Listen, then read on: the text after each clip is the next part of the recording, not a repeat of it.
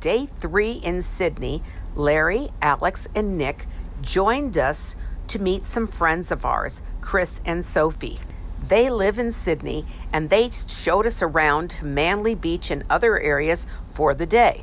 After we took the ferry to Manly, we went out to see the beach and hang out. The guys posed in front of Manly Bakery. They made a very manly pose.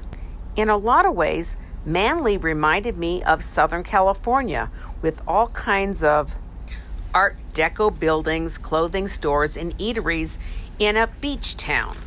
We're in Manly. So we took the ferry over, and they've got all these amazing buildings with so much awesome Art Deco. Look at this. It's another great day in paradise. After we left Manly, we went to Bondi Beach, which is where our friends live. There is all kinds of wall art on the beach, and it is fairly large, extremely popular, fun beach to hang out at.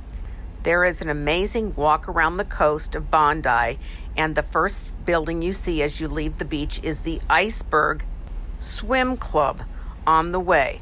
As we continued to walk, we went past these giant cliffs where the stones had been eroded by the elements, the sea, the air, etc.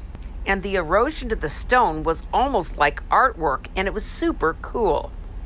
Sydney is one of my favorite places because it's a great place to live. It's got the arts, it's got amazing architecture, great beaches, cuisine, parks, and it's just a great place to hang out and live your life.